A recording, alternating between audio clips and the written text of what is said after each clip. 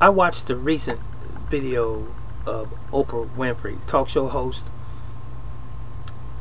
and she was at a rally for Stacy Abrams running for governor, and she was showing her support, and she made some statements that didn't alarm me, but they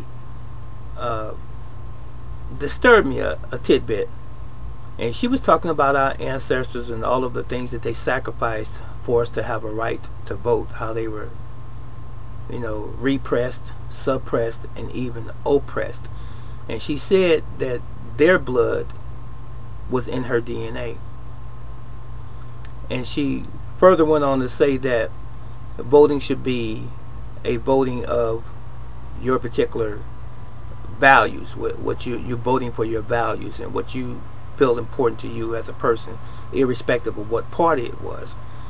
But I have an issue with that, because I believe, from what I have seen, that Oprah has more of a white audience than black, that Oprah caters to white people more than she does black, and that's found evident when you see her talk shows of the recent decade, I should say, at least, because the majority of her audience are all female whites with a few blacks, majority white. So does Oprah represent blacks in America or even in the world? I mean, she's a powerful woman. She's a billionaire now. As of about 5 or 6 years, she's obtained that status. But that's neither here nor there. But I'm really getting at the point that she's a celebrity that most people know her name without even mentioning her last name. You just have to say Oprah. Not too many people across the planet is named Oprah. And you can associate her with all of her accomplishments. But Oprah doesn't represent me. And if you're honest with yourself, if you're a black person listening to this, she doesn't represent you. Oprah Winfrey represents Oprah, whatever her agenda is. Now, I applaud her for going to Africa and opening up schools for African children. That is a beautiful thing. It's a wonderful thing. But what about the black children here in America? Has she opened up an institute of learning for them?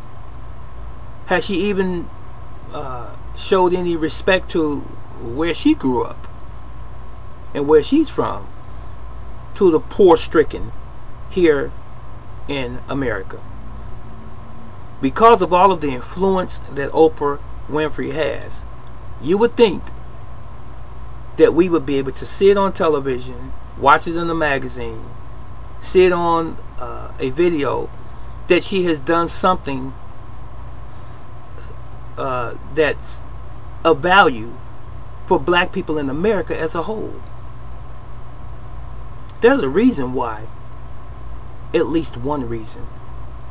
Now, that she might have some other reasons, but there's a reason that I know for a fact that she's not doing anything for blacks in America.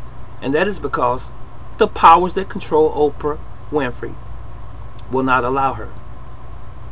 You see, the corporate banks or banksters control the world. They control the planet. And with that said, they control also all of those people that are of color or black that are in position. Hollywood, black movie stars, those that are in any entertainment, in any sports, in any rap or music arena that are black, the powers that be control them. They will not allow them to lift up other blacks and open up the eyes of those blacks to education on the level where it's going to cause us to be free and independent. They don't want black people to be independent and free thinking. Oprah is one of those vehicles that they use to support the white agenda.